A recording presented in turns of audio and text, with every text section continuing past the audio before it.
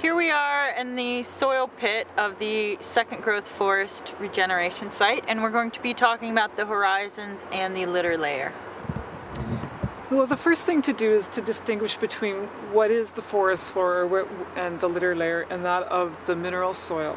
So the forest floor is comprised of organic material, and it comes from the trees and whatever leaf litter or stems or large woody debris that falls on the floor eventually decomposes and becomes part of the forest floor, which is separate from the mineral soil, which is down here, which results from weathering of parent material. And there's a whole host of soil processes that go on within both the mineral soil and the forest floor. So the forest floor is comprised of the three layers. Uppermost is the L layer or litter layer, and this litter layer is comprised of recently fallen needles and twigs, little cones. For example, this is a hemlock cone.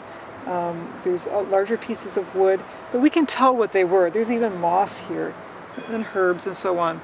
So we can tell what it was. It's not that well decomposed, and so the fungi, and you can actually see a little hyphal strand of a decomposing fungus right here. The fungi, the bacteria, and the arthropods start to break it down. So they're decomposing that fresh litter into a more amorphous type material. Well, it's not totally amorphous. We can almost tell what it was, but much finer particles because they've basically digested these larger materials. Okay. Once it's been decomposed in the F horizon, we go through more and more stages of decomposition until we get to the H horizon, which is the most highly decomposed yet still organic material. So it's very black. It's basically the products of decomposition, the excrement that's come out of the bodies of the bacteria and fungi and so on. We can't tell at all what this was. This is completely amorphous and it's very black because there's a lot of humic acids and fulvic acids still in this humus layer. So Suzanne, I took this from the H layer, but it doesn't really look like humus to me. Can you talk about what that is there? Sure. This is, I mean, it's the same color as humus, it's black, but it's not decomposed, right? It's woody material, and this is actually charcoal. And this is evidence from the last fire that there was a fire here. So we often do see charcoal in the forest floor, and dendrochronologists will look for that to rebuild fire history in a stand. So we talked about the forest floor. Let's talk about the mineral layers. Okay.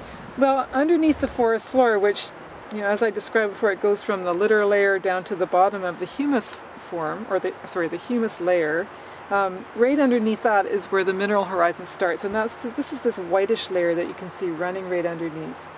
So just one interesting thing is look at how irregular the boundary is, you know, and how variable the thickness of the forest floor is. Here it's maybe 5 centimeters thick, and over here it's almost 20 centimeters thick. And that comes from just variation in how litter falls, whether there was a rotten log or some roots coming through. Those all play a role in the pattern of the forest floor depth. Okay, so what distinguishes between the forest floor and the mineral soil? Well, it's really based on whether or not there's mineral content within the material itself. So I can pick up a little piece at the interface, and I'll pick up a little piece from the H horizon here, and then there's a little bit from the AE horizon underneath. Okay, so here's the H horizon, and I can rub it between my fingers, and if it was just pure humus material, then I would feel no mineral particles in it whatsoever. It would just be this greasy, slippery material, and that's basically what I feel here. So this is definitely, this black stuff is humus, or H layer. This is the AE, and when I rub it between my fingers, I can feel minerals between it. There's particles that are more than 2 millimeters in diameter, and so I know that that's mineral material. If you have a hard time, sometimes it's not so easy to distinguish that there's a gradation between the H and the AE, or the A horizon, and you can even put a bit of it in your mouth and bite on it and see if there's grit. And if there's some grit, then you can say, okay, it's predominantly grit, so I'm going to call that mineral horizon. Right underneath the forest floor where the humus ends, we see the AE horizon. Okay, so this AE horizon has actually got quite a bit of dark material in it. And the darkness comes from the humus leaching from the upper layer down into the mineral soil. So when it rains, it picks up some of that decomposed humus material and brings with it and deposits it here in the A horizon. But all that leaching continues on, the water continues to move through the profile, and it picks up a lot of the humus and carries it into further layers below. There can also be a little bit of oxidation of iron and aluminum, and that oxidized material also gets washed down into the B horizon along with silica.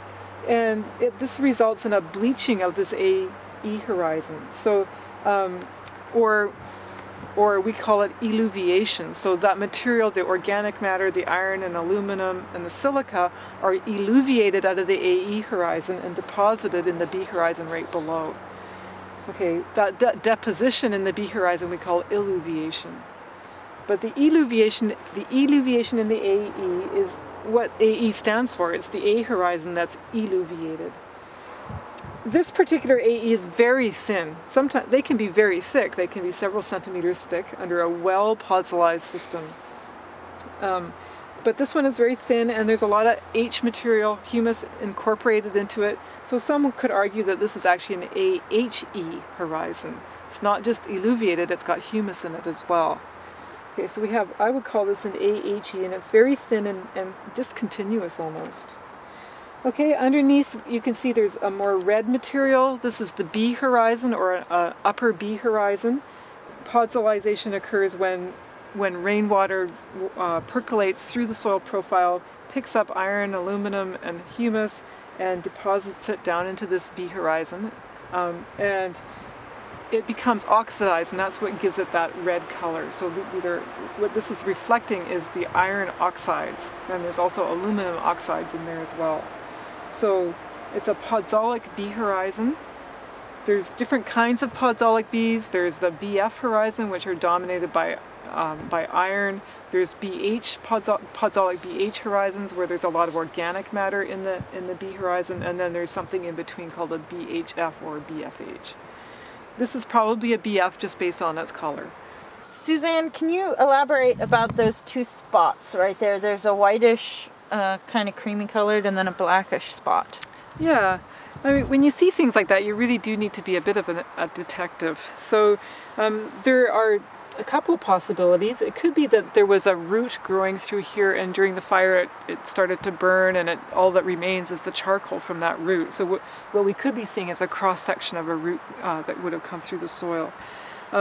On the other hand, because this is a buried AE, there could have been a large piece of wood that was burning on the surface, and then it got buried right away by a tip-up mound from the tree, and then it was just preserved much longer than the other coarse woody burned material on the surface. So, but nevertheless, this is burned out wood. How it got there, whether it's a root or a piece of burning slash, who knows. This piece of material, this is a really coarse, weathered rock, and so I think that probably, I'm not sure what happened here, but it could be that rock was exposed and just weathered more rapidly than the other rocks in the soil profile. So Suzanne, I see two things as we move further down into the pit. One, the roots get a lot larger, and then also the color gets lighter. Perhaps you could expand upon those two things. Okay, you're right, Rachel. Most of the fine roots are contained in the upper horizons, and that's where most of the soil nutrients are contained. So the trees are going to put their resources to pick up those nutrients there. So you can see all these fine roots in the H and the F horizons of the forest floor. As you move down through the profile, there's fewer and fewer nutrients available, and so most of these larger roots at lower depths are there for structure, and they're what are holding the trees up. And they can be massive like this one. So you can imagine that these trees, they're very big, they're very heavy, and they move during the wind. And so these roots are what are there to anchor them to the soil. Let's talk about the C horizon. Okay, so you can see down here where the B has gotten very red, it's very oxidized, and right underneath it, there's a very light grayish horizon. Well, we're right at the top of the C horizon down there. The C horizon is basically the parent material. So that's the material that here got laid down by the last glaciation. There's a very little bit of soil development going down there because you can see some of the red in it. So we would classify that as a BC, but not that far down we'll find sea horizon. Given all that you've heard about the soil quality and the different soil properties, as well as the vegetation on this site, it's up to you now to conclude whether this is a productive soil or if this site is productive or not. And also for you to think about what type of management choices would you want to make for this environment.